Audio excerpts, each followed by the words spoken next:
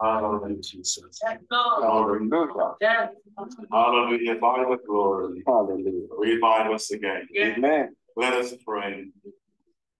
Father, your word tells us that when the Spirit of truth comes, you will lead us into all the truth. Lord, we thank you tonight that you are the administrator, you are our guide, and you are our counselor. And Lord, I just pray that as you have opened our hearts and opened our ears, will you come with your word, and will you, O Lord, counsel us, O Lord Jesus. Will you administrate your word in our hearts, O God, that we will know, O Lord Jesus, more about revival. In Jesus' name we pray. Amen. Our topic this evening is Revive Us Again, O Lord. What does it mean for us to be revived again by the Lord? The word revive means to return to consciousness of life, to become active, to flourish again, to restore to life, to resuscitate, to be quickened, and to be renewed. It is almost a fresh inflow of life and power. When we think of revive, we think of something that used to be full of life. But somewhere along the way, something has happened. And now we need restoration. The Holy Spirit brings back to life something which once had life, but now it doesn't.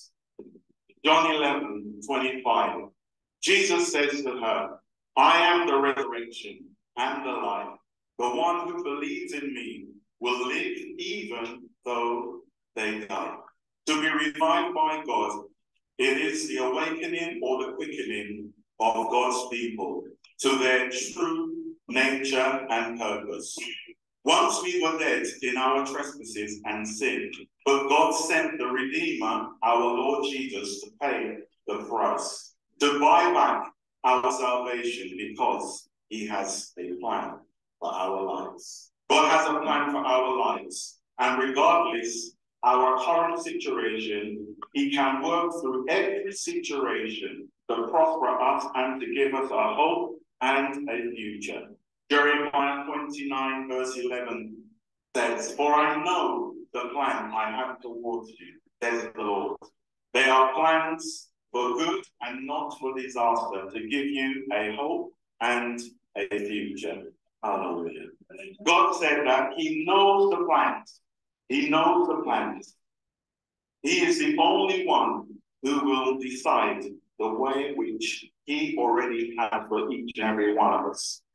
God has a good thought towards us, and it is his desire that the children are fulfilling their purpose, that he has for us to flourish and to walk in victory through Jesus Christ, our Lord.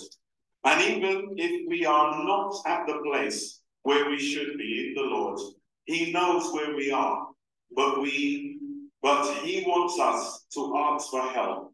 We can cry out to him for help, for him to revive and quicken us in him again, and he will restore us to our rightful place in him. Psalms 85, verse 6 to 8. Verse 6, will you not revive us again, that your people may rejoice in you? Verse 7, show us your unfailing love, Lord, and grant us your salvation. Verse 8, I will listen to what God, the Lord, says he's promised. Peace to his people, his faithful servants, but let them not return to foolishness. The children of Israel have been sent to Babylon for 70 years because they have sinned against the Lord. They have now been restored to their land. But after they returned, their hearts are still not right with the Lord. The years in captivity has taken a toll on them. They had lost their joy, so David calls out to the Lord for help on the behalf of the children of Israel. To have the fullness of joy in the Lord, we need to be revived. When we are revived, God shows his mercy towards us. The psalmist is crying out to the Lord on the behalf of Israel. He is conscious of the fact that they cannot rejoice in the Lord unless they have been revived. I will listen to what God, the Lord, says. He has promised peace to his people, his faithful servants, but let them not return to folly. In order to be revived, we need to have been obedient to the voice of God. Listen and do what the Lord says. So after we have cried out to the Lord for help and he delivers us, we need to maintain the relationship with the Lord by spending time in his word, meditating in his word, making him the center of everything we do, thinking his will and asking the Holy Spirit to empower us every day to live a life through Christ Jesus. This situation that the children of Israel were facing can apply to the church today. There are many whose hearts are not where it should be in the Lord, but we can cry out to the Lord as the psalmist cried out for the children of Israel, to remove every spot and wrinkle, to bring restoration. We can call out to the Lord for our individual needs, whatever they may be tonight. Or we can call out to the Lord on the behalf of others, as the psalmist called out to the Lord on the behalf of Israel. There may be people around us who, for example, are suffering from depression. They have lost their enthusiasm for life, perhaps not even wanting to get out of bed in the morning, are living in a chronic environment and seems to have no hope. But there is always hope in Jesus. Amen. And we can intercede on the behalf. We can cry out to the Lord for these people who may be in the body of Christ. It could be our family members. It could be our children. Some are away in university and facing great challenges. Another need may be for those who have become complacent in the Lord and have become lukewarm. Another need may be for those who are showing no conviction in the Lord. But as the psalmist cried out for the children of Israel, we can cry out for the body of Christ, for our communities, for our families, and we know he will hear us. He is attentive to our cry. He will hear and answer our prayers. Let's look at a few scriptures that gives us assurance that he answers prayers. Psalm 34, verse 6. This poor man cried, and the Lord heard him and saved him out of all his troubles. Not some, but out of all. Psalms 34:15. The eyes of the Lord are on the righteous, and his ears are attentive to their cry. Psalms 116, verse 1. I love the Lord because he has heard my voice and my supplication, because he has inclined his ear unto me. Therefore will I call upon him as long as I live. Amen. We thank God for revival power of the Holy Spirit.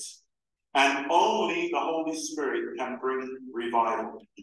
In Acts 2, there was an outpouring. Acts 2, verse 1.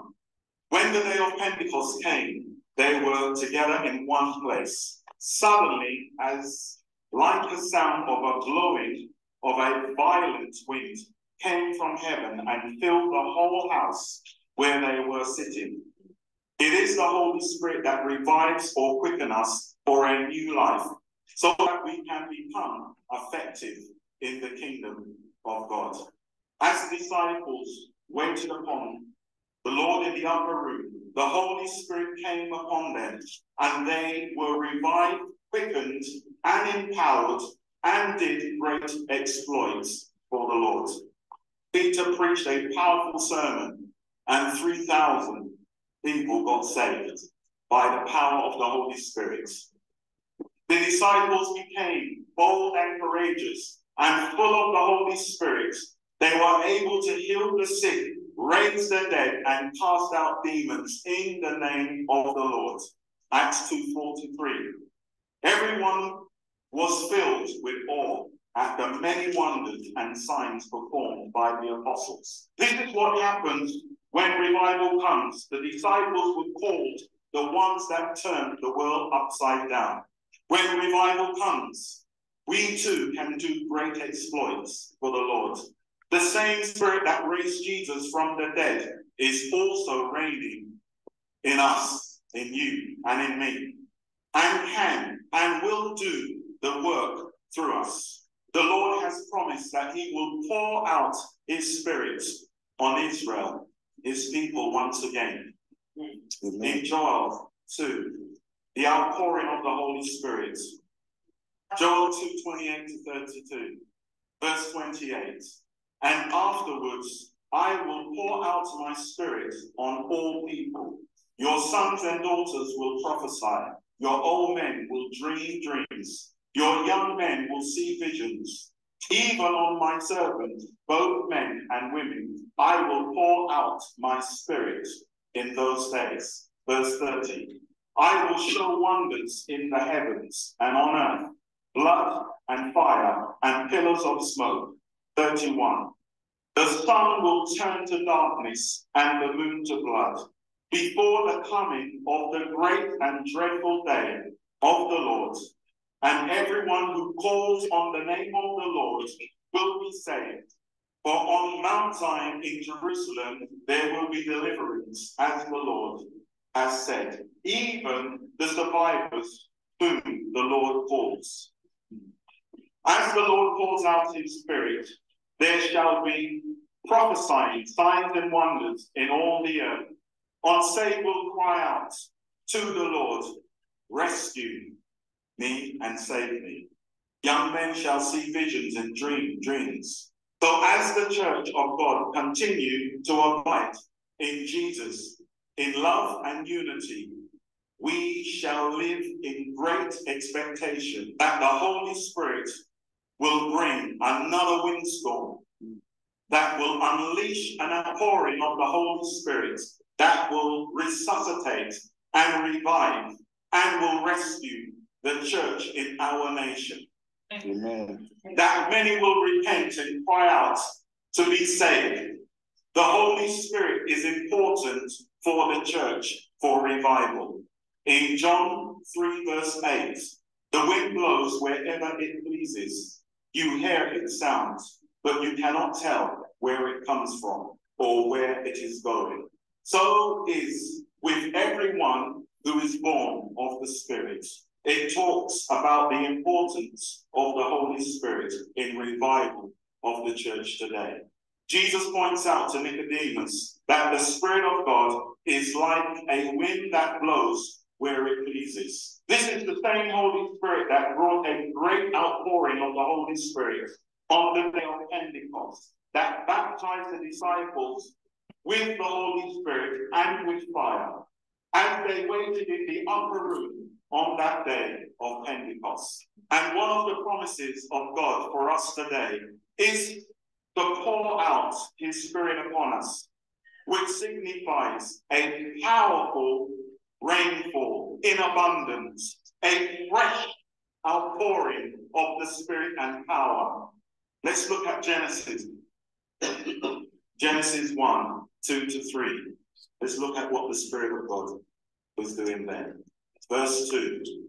Now the earth was formless and empty. Darkness was over the surface of the deep, and the Spirit of God was hovering over the waters. Verse 3.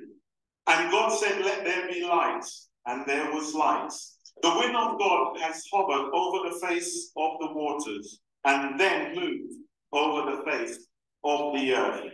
In Exodus 14, verse 21 to 22, we see the liberating power of the Spirit of God. Then Moses stretched out his hands over the sea, and all that night the Lord drove back the sea with a strong east wind and turned it into dry land.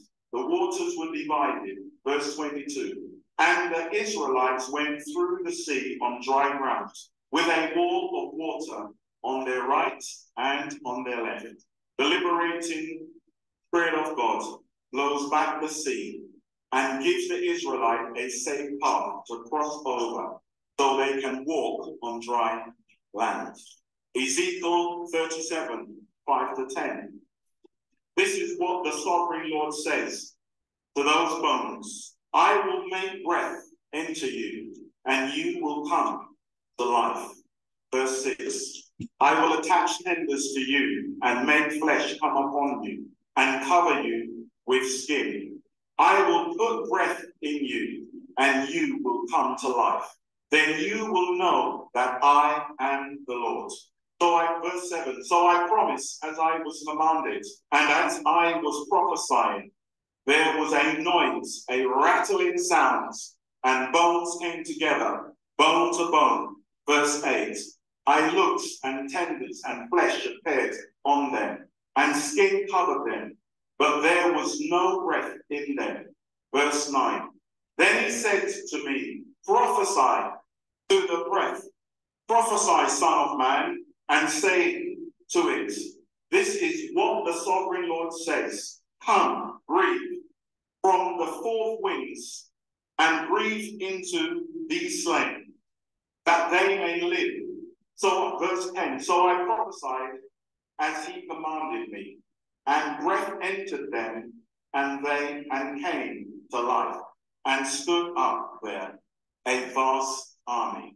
The life-giving Spirit blows across the valley of dry bones, and the Spirit, the wind of God, breathes into the dry bones, and the dry bones came back to life. And so tonight, we thank God for the amazing resurrecting work of the Holy Spirit in our lives. It is the Holy Spirit that revives and quickens us for a new life, so that we can be partakers and participants and partners in Jesus Christ. The Holy Spirit imparts life to the dead person. Paul said, if the Holy Spirit dwells in us, which indeed is the case, then the same Spirit who revived Jesus will revive our mortal body tonight. Amen. Romans 8:11. The Spirit of God who raises Jesus from the dead lives in you and in me. And just as God raised Jesus from the dead, he will give life to our mortal bodies by the same Spirit living within us. As we looked at it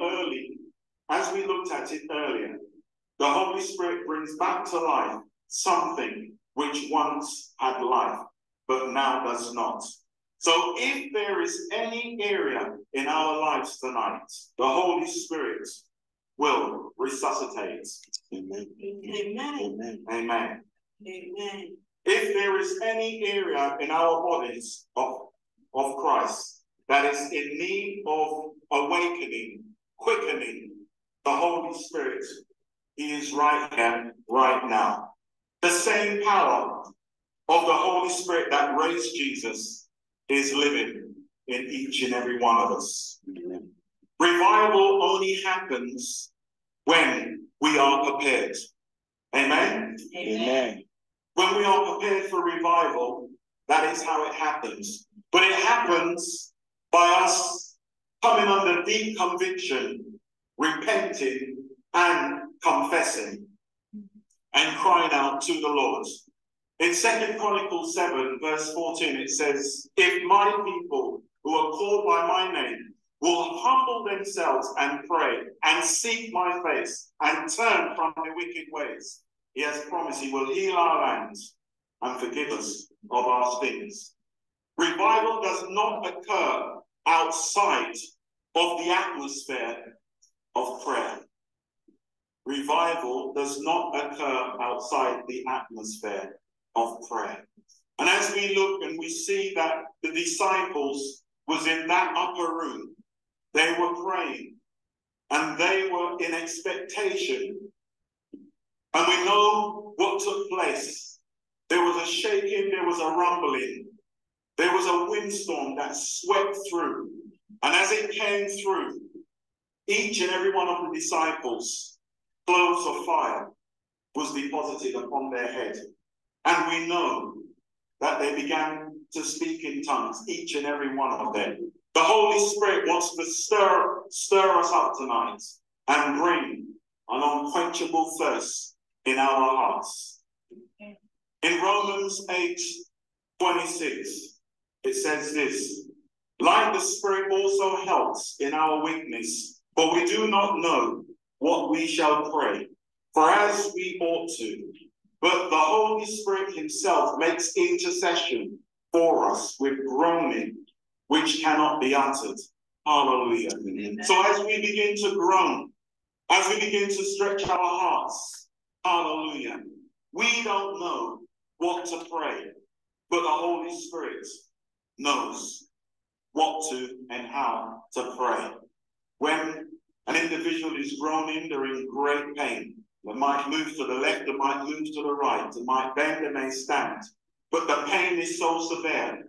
So Paul used this to speak to the body of Christ. So as we begin to groan, as we begin to pray, we know that the Holy Spirit will have his way.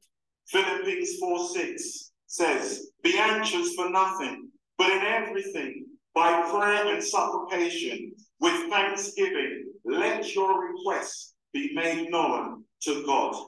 When we're in supplication, we're crying out earnestly. Hallelujah. This is all leading to revival.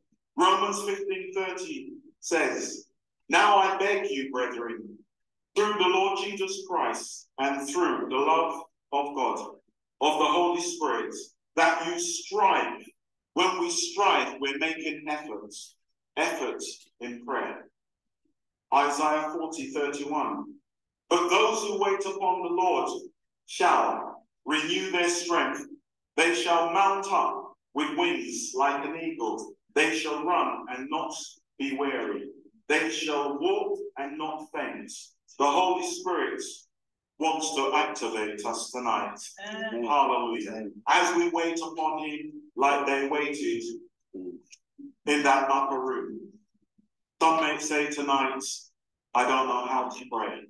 Well, that's exactly what the disciples said in Luke 11:1. As Jesus just finished prayer, the disciples came to him and said, Lord, teach us how to pray, like John taught his disciples. Today, we're still saying, teach us how to pray. Every time we kneel, we stand, we go to pray, we're saying, Lord, teach us how to pray. And as we wait on the Lord tonight, we're waiting for expectation, for revival. The Lord wants to quicken us tonight. He wants to unleash His Holy Spirit to quicken us. He wants to accelerate us by the power of His Holy Spirit, that we can go into our communities, go into our towns, our villages, that we can go by the highways and byways, compelling others as we are filled with the reviving power of our Lord Jesus Christ, to quicken our communities, to resuscitate them, to bring them back to life. Yes. So tonight, He is able to bring us back to life. May the Lord bless you, and may His face continue to shine upon us. God bless you.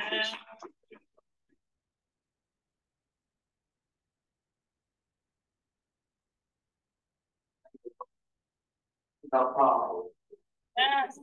Just go, don't go down. Just be the same. Even it's going to get sweeter and sweeter. I can assure you. Even at this time, as we call on our senior minister, who's come all the way.